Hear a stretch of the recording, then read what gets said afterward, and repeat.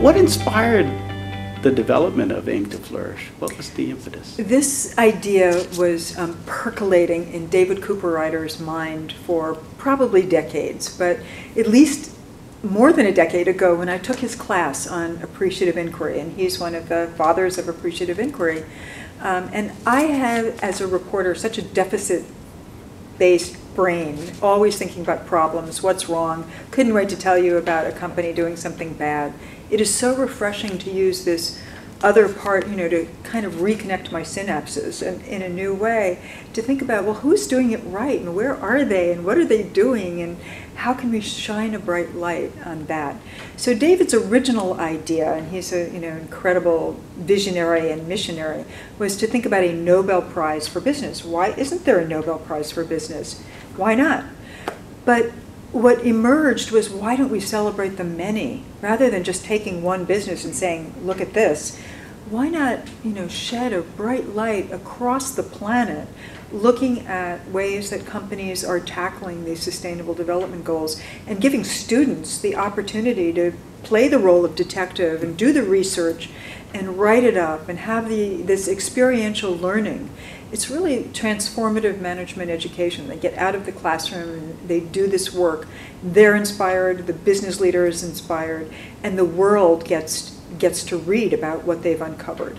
I remember at the Global Forum this past year, I think it was in June, you had just launched, and you were pretty excited about that.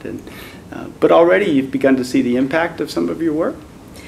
Yeah, it's amazing. Actually, when we first spoke, Dan, we were very much a pilot project and very beta. And I still feel that we're beta. I mean, we're listening intently to what the professors give us in the way of feedback. We have monthly global calls on the third Wednesday of the month where we listen to, okay, what works and what are the stories that you have to tell and what kinds of questions do you have? And this professor community is networking with each other also. We have learned that, yeah, sometimes a job emerges for the student, or a mentoring kind of relationship where the student has told us that they feel that they have somebody who's going to be there for them when they graduate. So I think the word, aim to flourish really means something to me. I feel like sustainability isn't really enough. Sustainable is kind of like holding the line, and flourishing is going beyond, is really creating the kind of planet and, place for humanity that we need. We do need to get rid of poverty and hunger. We do need to address water issues and the environment and gender equality and peace. If we do all of that right, and it's the next business leaders that are going to really be tasked with it, then the world's going to be okay. So what's next? What's next for AIM2Flourish? Yeah, what's next? Well, we're really interested in exploring languages. We feel that English is a popular language, but not the only language out there. And some of the feedback from professors have said that it would be easier if the students could work in their native language.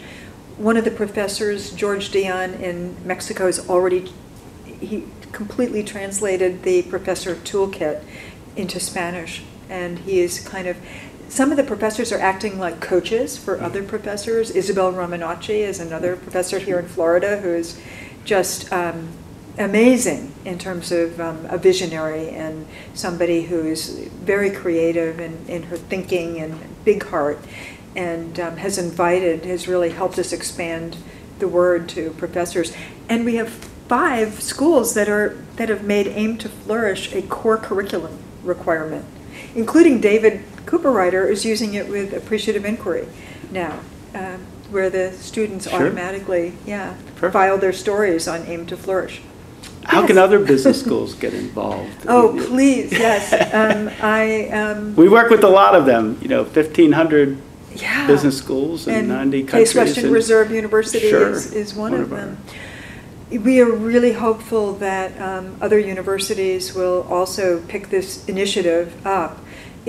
It belongs to the world. We are here to help. We have a very tiny, mighty little staff, but we are, and then we have these professors who are excited about how it's working and are also sharing what works and tweaking as we go. Sure. So I invite anybody watching this to go to AIM2Flourish.com, AIM, number 2, flourish.com, and create a profile and just, take a look under the hood. Yeah, start to learn and about join it. us. And